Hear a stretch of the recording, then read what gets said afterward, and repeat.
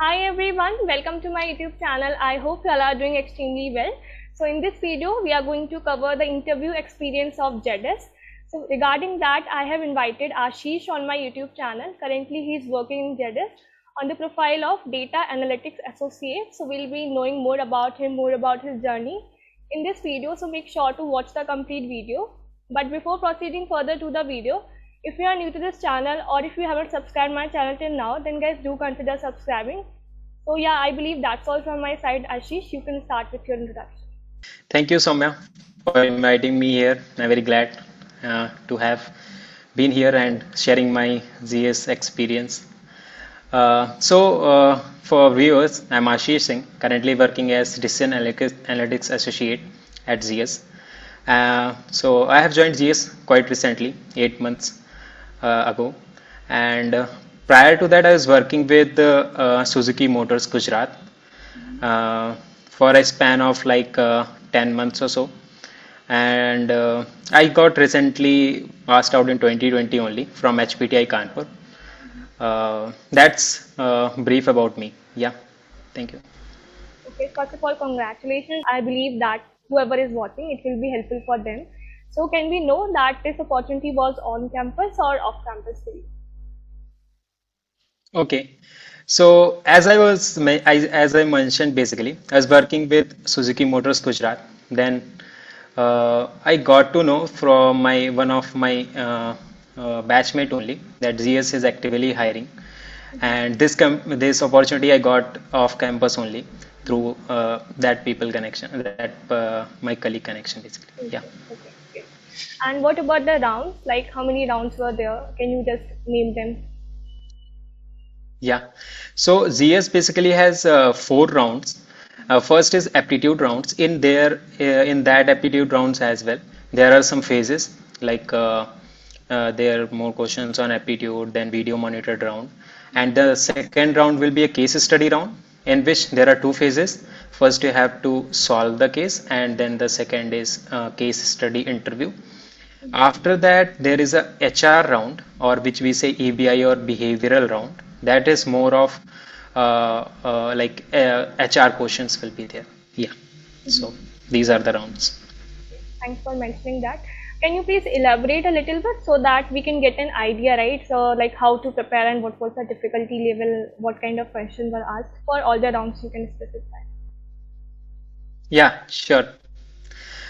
So in aptitude round, basically, as I mentioned, there is like 3 phases. That is one after another. So in the first phase, you will be asked questions around the verbal ability, reasoning, and more of a quantitative aptitude questions. And in the second phase of the round, that is a video monitored round, and the level of difficulty of those questions is like medium to like more hard as well. So a person who has good aptitude and good reasoning abilities, he can solve easily, and if a person don't have that also, they can prepare for that and they can solve easily. Yep. So after that, there is a video round. That round is basically you will be given a case scenario and you have to solve that case scenario, and there is a questions like MCQ type of questions, and that is a business scenario basically. So there are some MCQ type of questions like 8 to 9 questions, and it might be there that you find all the answers of those MCQ questions are correct, but there is always a correct one out of that. So that was the little tricky part. And after that, another round is there, that is also video monitored round, in which they will ask guesstimates. Guesstimates are nothing but like you have given some scenario, based on that you have to calculate or you have to find a number related to that. Like if I say how many flights that are taking off from Lucknow airport currently, so you need to find that number basically, or how many laptops that are present currently in Lucknow or per se UP, or maybe in any city as well. So that are the guesstimates. So in that round you will be asked those guesstimates,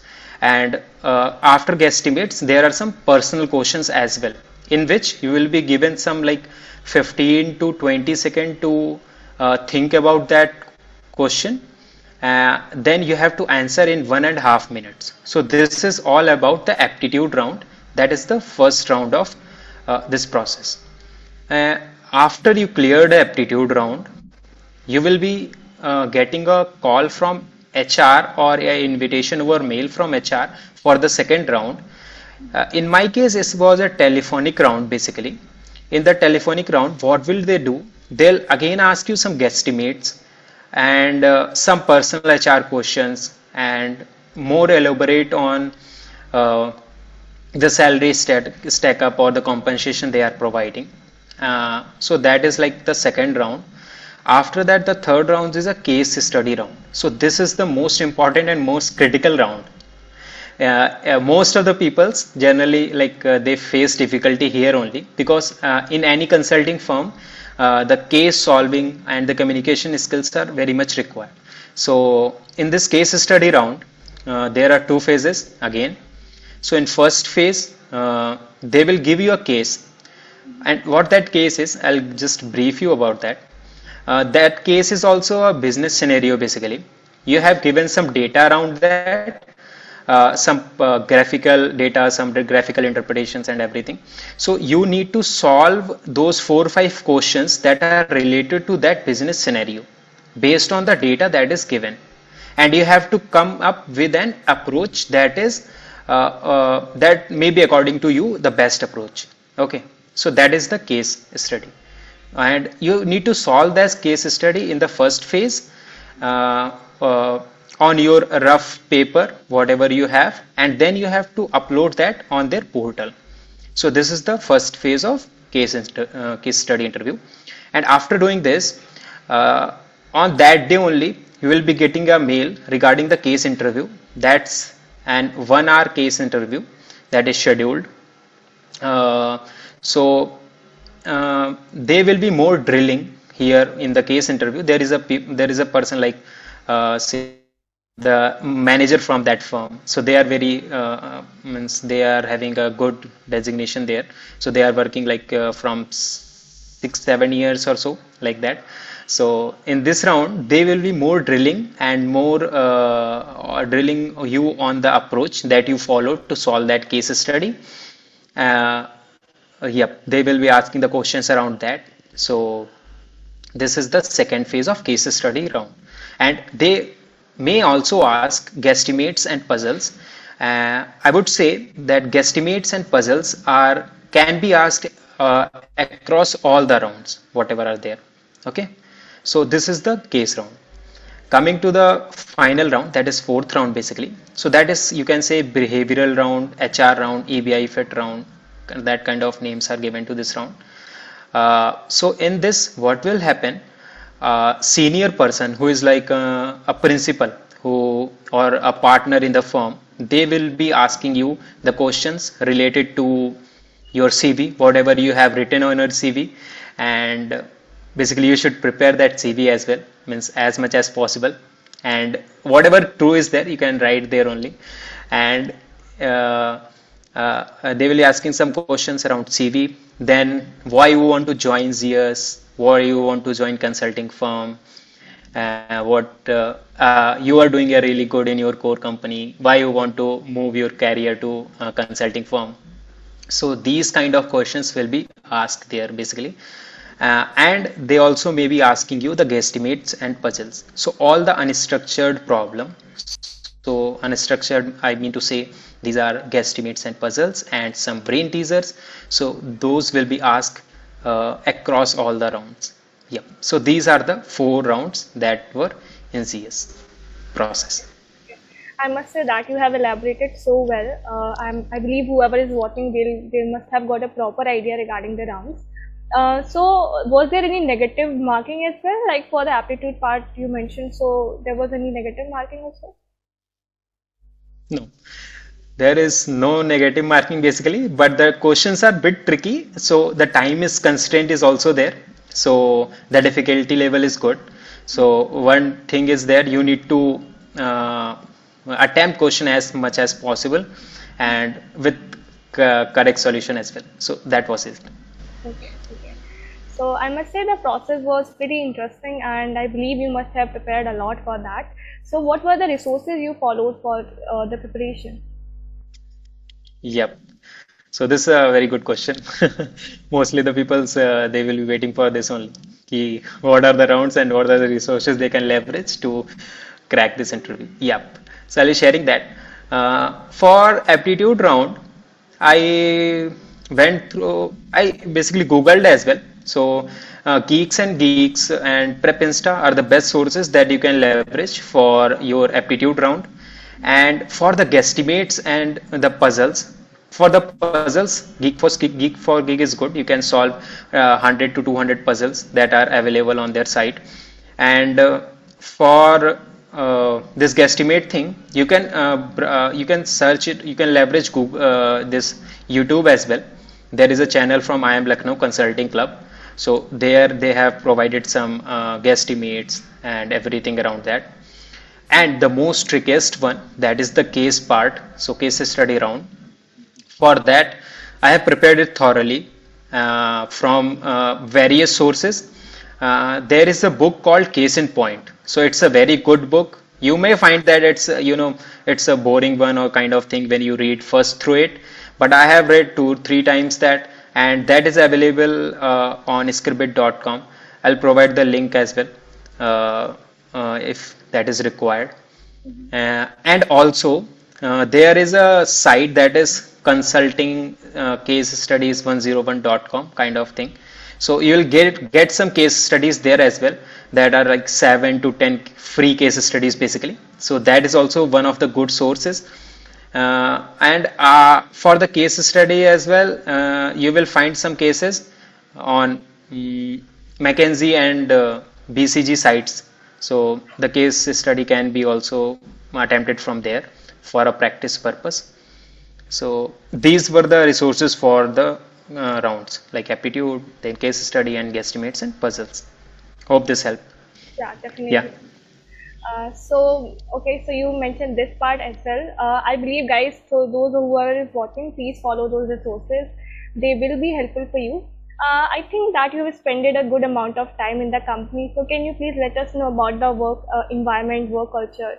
So yeah. Yeah. So as you mentioned that I have a good amount of time that I spent there in ZS, around 8 months.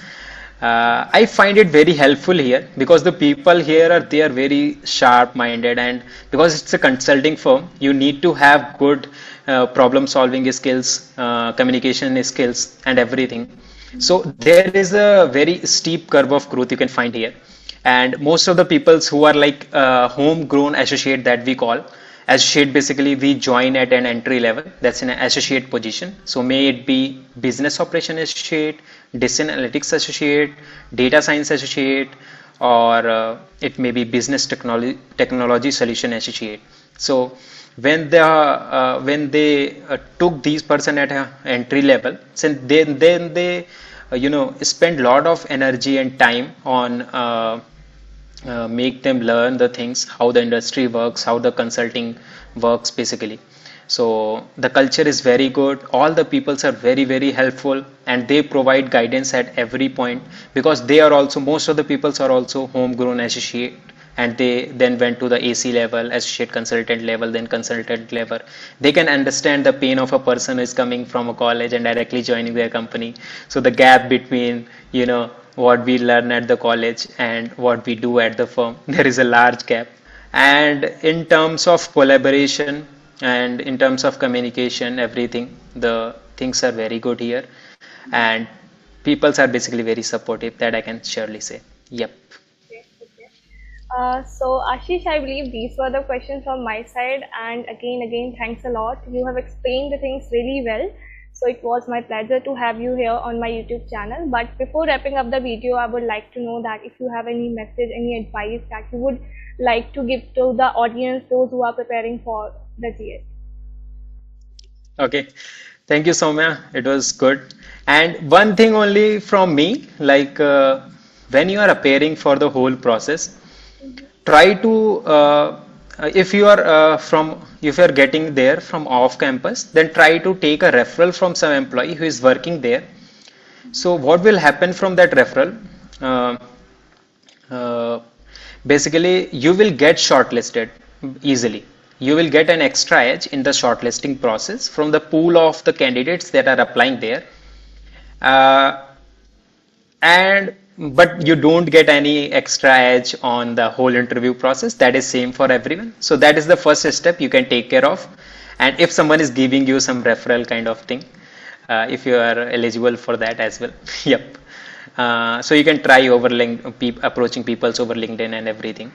And the second tip would be like try to prepare as much as possible for the case round, estimates, puzzles. Those are the very important things for the ZS interview, because the analytical skills, the communication skills, and the problem solving skills that they are very much looking after, and they are also looking after how you are being a team player. So try to quote some examples over there. They'll surely ask you. So try to reflect on that as well. So these are the some steps which you can follow. And one last tip that I wanted to give, that when there is a case round that you are discussing with that interviewer, so don't be adamant with your approach. You should have a flexible enough to discuss with that person, basically the approach, and try to make it a bit of conversation that will help you as well, and that the person who is interviewing as well. So there is a reduce, the friction is less, then it will be a smooth journey for you, and surely you'll get an offer letter from there. Yeah, so that I can say. Okay. Okay, Ashish. So, guys, so this is it for this video. And if you are having any doubt or you want to discuss something to Ashish, so I have provided his LinkedIn profile in the description. So you can just reach out to him from there. And even I have mentioned his YouTube channel in the description. So I believe he'll be creating more videos. Recently, he has started. So kudos for that. So yeah, that's it from my side. Thank you, everyone. Thank you for watching this video. Bye bye. Thank you.